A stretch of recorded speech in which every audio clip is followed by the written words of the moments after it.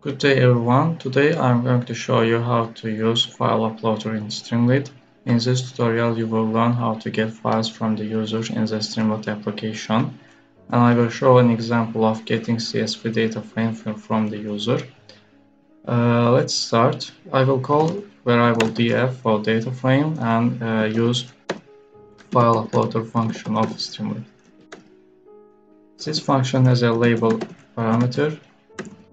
Let's write, for example, upload your dataset, and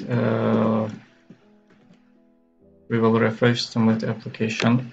As you can see, we have a new box here which is going to use to browse or drag and drop files, and the string we use has been written here as upload your dataset. After we get a file from the user, it will be stored in the df variable. It's recommended to use if because when there is not any file uploaded, you don't want to use this code here. Like if we write if df, it will be active only when the user uploads any file. After we get the file, we need to read it in the using pandas library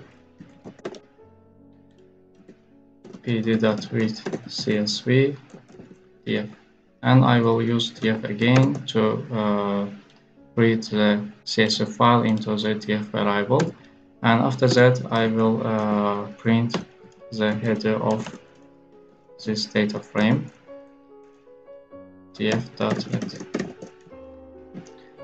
Let's see how this works.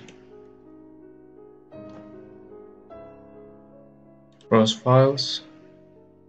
There is a CSV file I prepared, and as you can see, the head of CSV file has been printed in the Streamlit application. What we did, we took the file here and then check if file is uploaded, and then we write the head of df parameter. If we don't use if here, for example, if we write it without if, let's see how this works. As you can see, it gives an error because there is not any file uploaded yet. This df parameter is empty and it cannot read the file. That's why we need to use if here to check if the user has yet uploaded the file, and after that do whatever we want with the file upload. This is how you use file uploader in Streamlit. Thank you very much.